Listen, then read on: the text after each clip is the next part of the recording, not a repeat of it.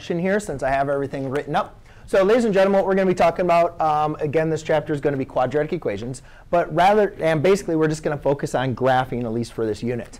So there's going to be there's a couple forms of quadratics. Remember lines? We had point slope form, standard form, slope intercept form, right? Because remember, there's different equations of lines, but they still give you the same line. Well, for today, we're just going to focus on vertex form because that's what we're familiar with, right? We're familiar with vertex form on absolute value. Now we're going to use vertex form for quadratic. So a quadratic equation, we'll also talk about functions later.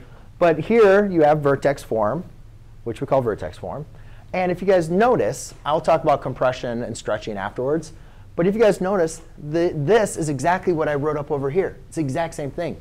But please write it down because you need to remember that h, it's still x minus h. So h is your horizontal shift. So remember, it's always the opposite. If it's x minus 3, that's 3 to the right. If it's x plus 2, that's 2 to the left, right? Remember the h. It's opposite. And then we have our k.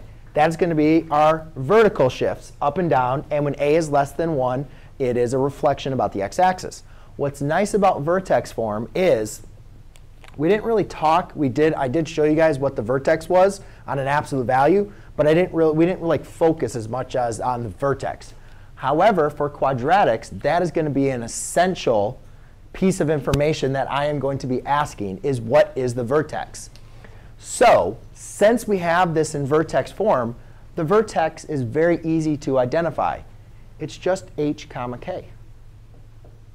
H comma k. Now notice, remember, this is not, it's x minus h. So whatever x minus is, that's the value of h. So your hk. Then we're also going to talk about the axis symmetry, which was in the absolute value again, which is going to be x equals h. OK?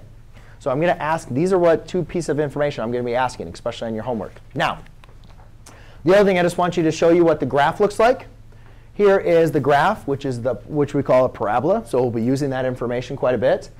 This is what we call the parent graph. That's x squared. There's no transformations going on. And you guys can see kind of these table of values. All right? And basically what I'm doing is for every x value that I'm inputting, I'm squaring.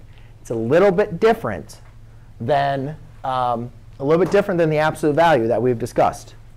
Does anybody have any questions on this so far? This is the basic introduction.